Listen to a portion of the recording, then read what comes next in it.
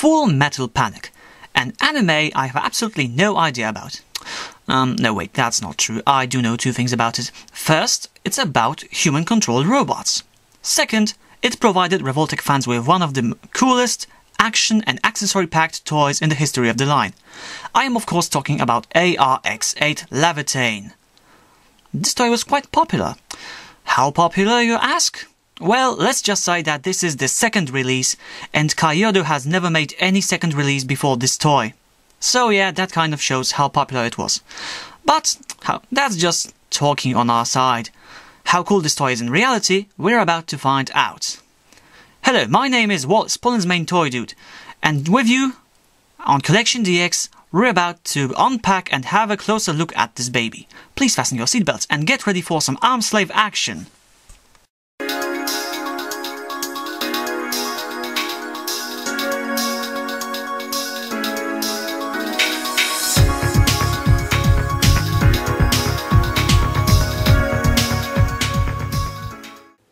And we're back after the opening credits. I hope most of you are still with us, because now we're going to have a closer look at Lavetein, who, as you can obviously see, is now out of the box. This is a very nice design. I'll admit I don't know much about the aesthetics of the show, as I haven't watched it, and there are pretty small chances I will repair this, but the aesthetics is very appealing for me. Dynamic, very well used colors, and I really like the fact that the Revoltech joints blend in this design rather well. Very nice. I'd say for Revoltech standards this is a rather sharp thing. Good colors, good details. Okay, the head is debatable, but it's probably a matter of your aesthetics. Really nice. Also, as you can see, this Revoltech has one of the... Oh, my focus is getting screwed. Yeah. There we go. Sorry about that. As I was saying, this Revoltech has one very important feature. It can stand on its own. While most Revoltechs are designed specifically for crazy poses and are not very suited for just simple standing there on the toy shelf, most of them can achieve it anyway, but some cases do not. So you try to pose them, they fall. You try again, they fall, and so on until you're tired.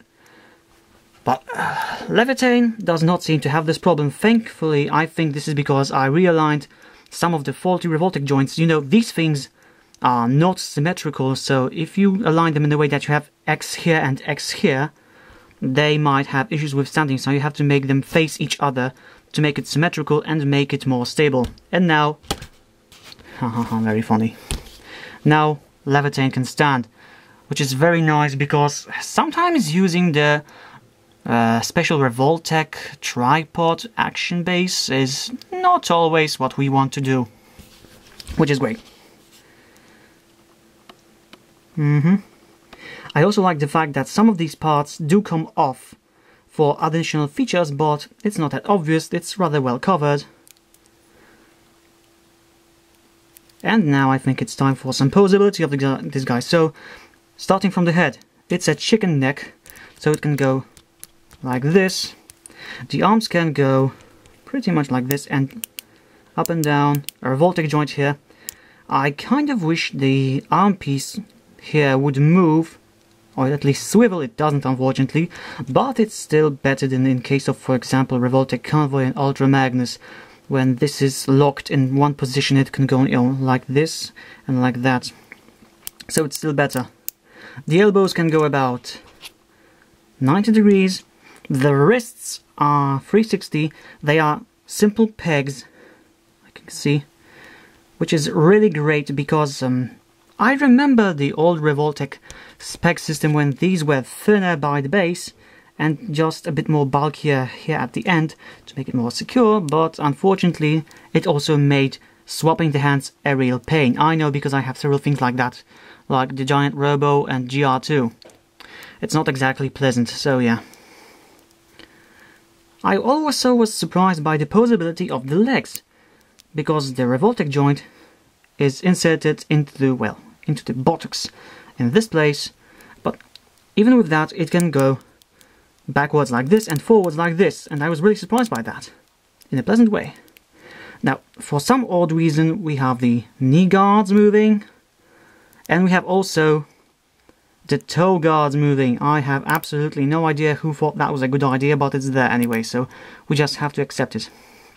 The knees move around this, which is nice, and the feet move like this. This ankle guard makes it a bit hard to pose it more. I think if you wiggle it with it a bit and take out the Revoltech joint just a few millimeters, it would allow about a bit bigger swivel to the front, but I don't know, I haven't tested that. Oh, and of course we have the chest moving.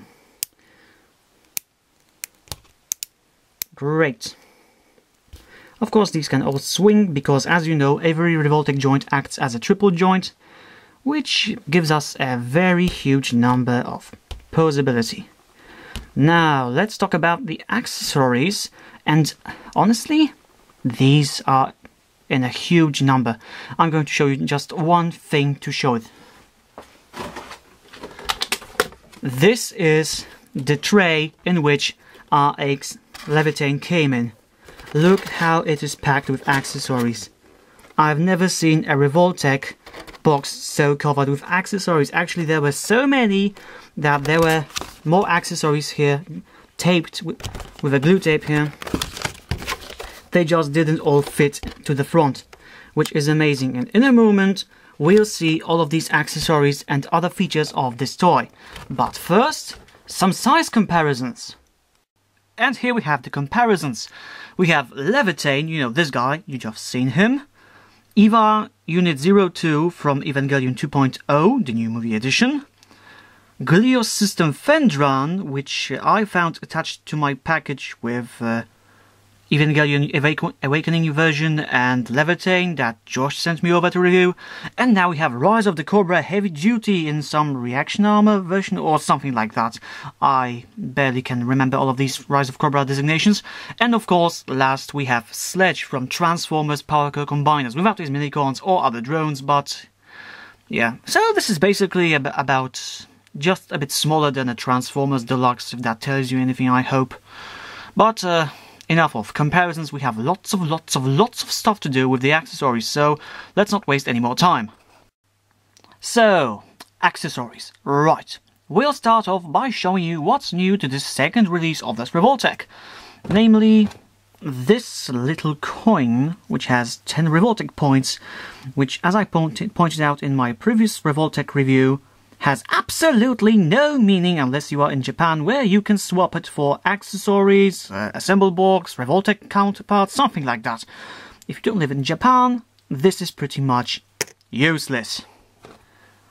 We can't say the same about this though, a Revolt container, which helps you store your smaller accessories, and trust me, in case of this guy, this is more than a welcomed addition. Revoltech container, yeah, nice details. If you want to see this better, then come to one of my Evangelion reviews, because now my macro just doesn't allow any more than this. And of course we have 5 holes which allow us to store fists and other plug type accessories. Yay! Another really great thing that I like is this baby. A new clear Revoltech stand with an extension white, which is reserved for the newer Revoltech releases, which is funny because this came around about the time of Evangelions, and they got the black old stand and this guy gets new, which I really appreciate because it goes with the white of the toy so much better. And like I said, this goes to, well, it goes here and it stays in nicely, which means that the poses will be really stable, and unless you are really trying, this will not topple over on the stand. Okay, now that we got the new additions, we can show you this. Yeah, well, I kind of forgot forgot to tell about this a second ago, but this is an instruction manual for all the accessories. I'm not kidding, it's one side only, but still, I don't think any other Revoltech comes with something like this. This shows the scale of the accessory count and the major range of possibilities this Revoltech gives us. Really nice. Yeah, and this looks almost like artwork from Hajime Katoki. Sorry about that. What kind of a Gundam fan am I? So now let's start this show with the regular accessories. This is my term because basically I think we can say there are two types of accessories for this toy. The regular issued one and those that go for, how shall I say it, super mode or a packed up mode or a killer mode or basically upgraded form of Lavetein. But we'll start with the obvious things that are for, how shall I say, more everyday use. So we have fists. 5 additional fists. We have an open fist. Come on, macro. Yeah, open fist. Really nice. We've got 2 knife holding fists, which are designed to hold the knife weapons. Alright, good, I have another one in my hand. Yeah. Or is it? Yeah, you can see the difference. The thumb is closed and opened here, but one of them is for the knives, the other is for guns. Speaking of which, we have the shotgun. A really nice pump action weapon. Too bad this is not collapsible, but oh well, this is a Revoltech. Still looks nice and sharp and everything. And the funny thing about this is that it goes in like this. Right, usually it does. Something like this, and this hand is at angle, so yeah, we can swap this, attach this, and now we have Lavetein ready for some, well, for not being nice to enemies, I'd say. And he can also use the other splay hand. Splay hand? I think you called it like that.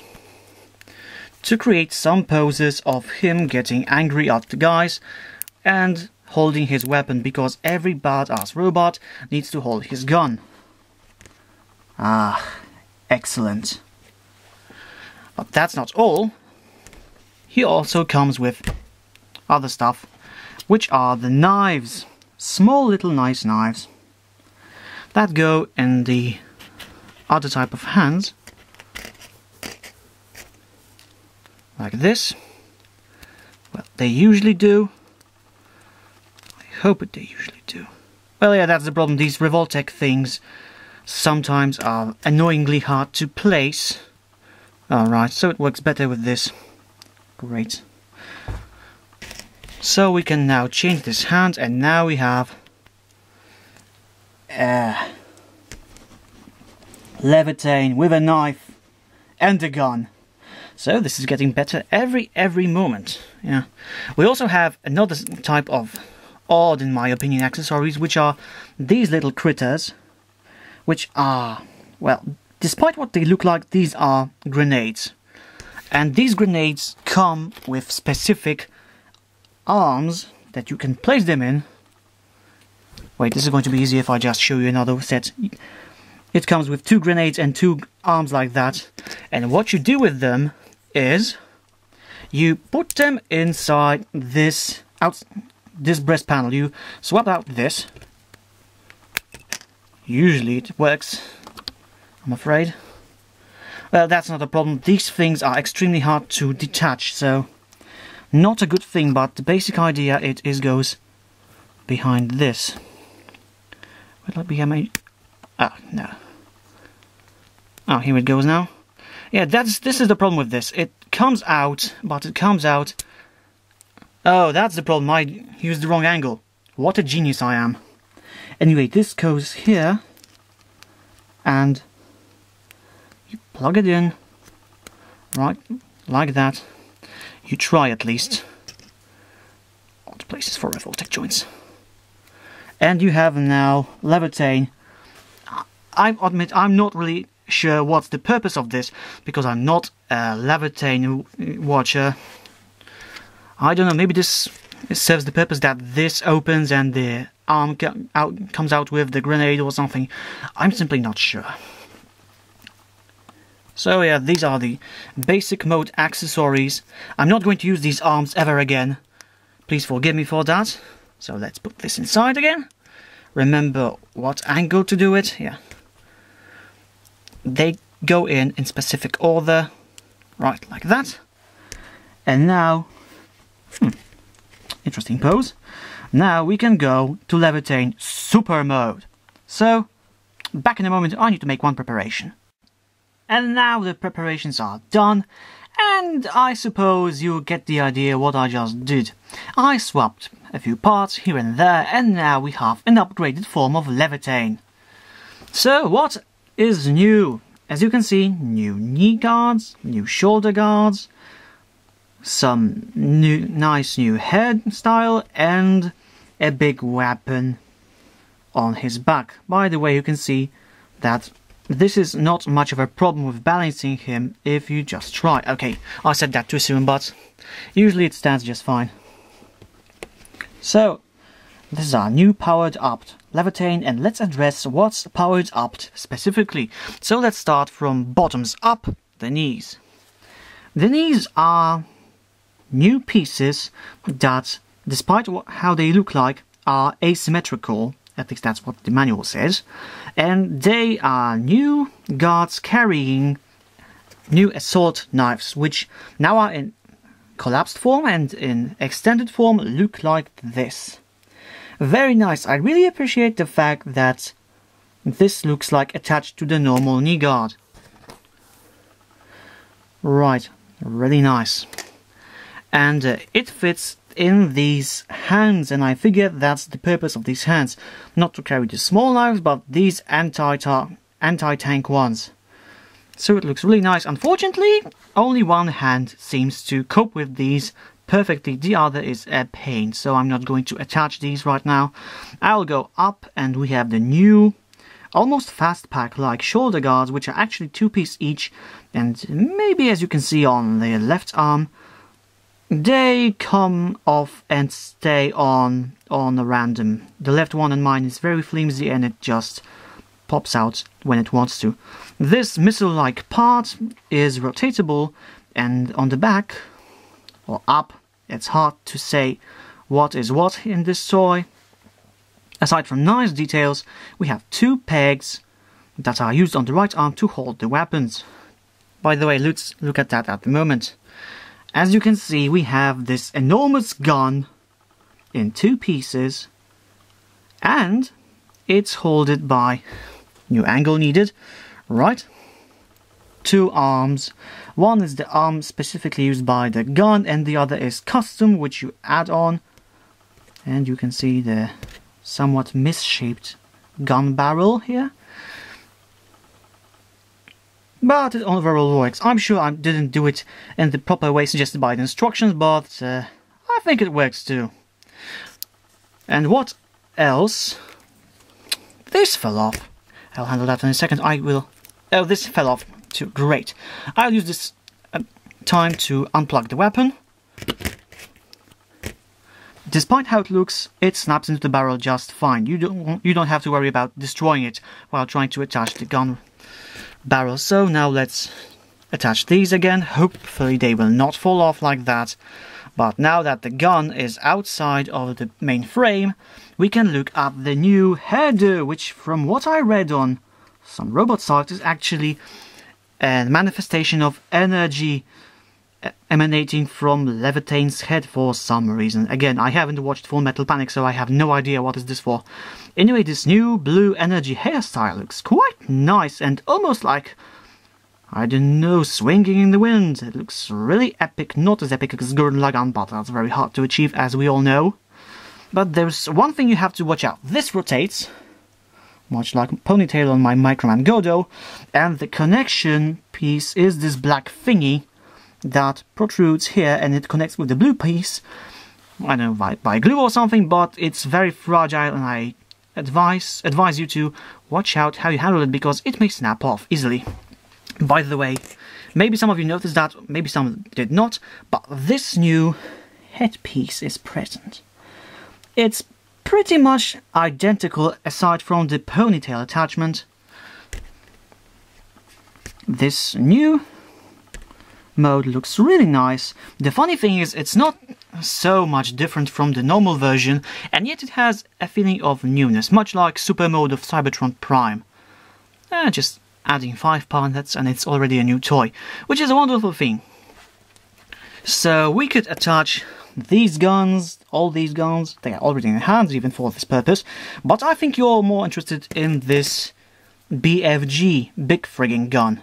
So attaching it is not that easy, despite how it looks. You have to first disassemble it, partly, then find the proper hand. Thankfully we have only 5 spares, so it's not that hard. Attach this again, and then take this hand off, and attach this at an angle, because this is a diagonal wrist joint, which is sometimes awesome, sometimes not. And I'll explain why it's sometimes awesome not in a second. I just have to plug this in. Oh, right. And now we have Lavetein with a gun. Not the most powerful gun he can get yet, but it's working nice on its own, I guess.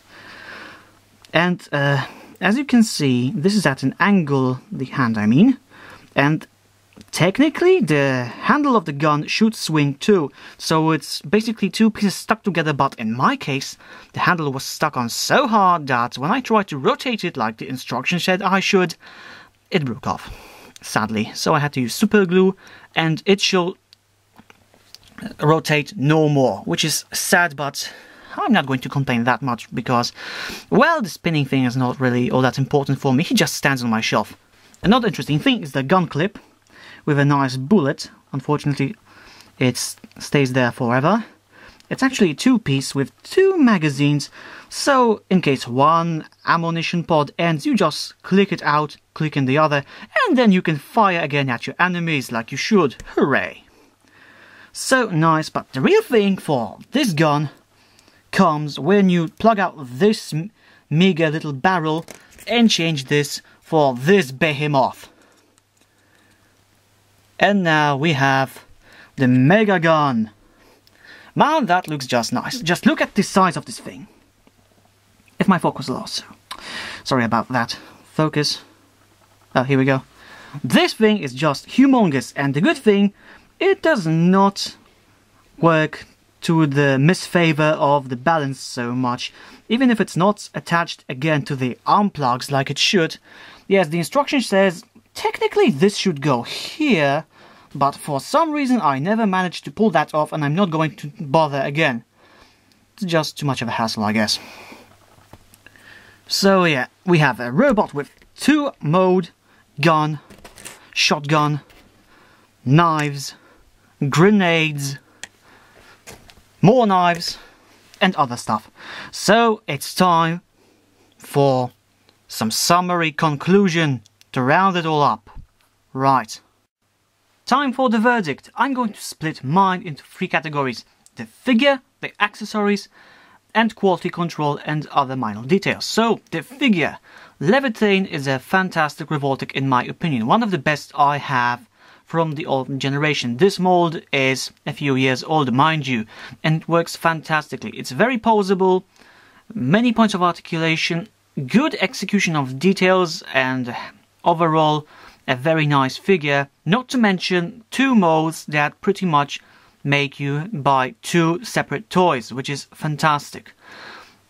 What makes it so fantastic is the accessory count, which is amazing. Pretty much one of the biggest accessory counts in Revoltech history. Of course, it makes the set, well, more expensive than other Revoltechs. Or does it? The new Revoltechs are more expensive anyway, so it's hard to tell now if it's so much more expensive than normal releases of nowadays. But yeah, I think the price is justified because what you get, aside from the hands, is many weapons, many small things like the separate grenades, arms, grapplers, guns. Really fantastic if you're a fan of fighting robots. Just brilliant. And the 3rd category, which is the quality control and other stuff, well, that's just the main area when I have some small issues, and the small issues is, for example, how some pieces are just too tight for their own good and are prone to snap off.